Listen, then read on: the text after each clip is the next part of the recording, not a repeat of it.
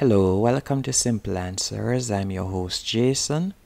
In this video, I'll be showing you how to turn on or off auto hide taskbar on your Chromebook. As you can see right here, this is the taskbar.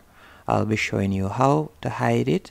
The first thing you'll need to do is right click on your screen, or if you can't right click, you'll use two fingers to press down on the touchpad of your Chromebook.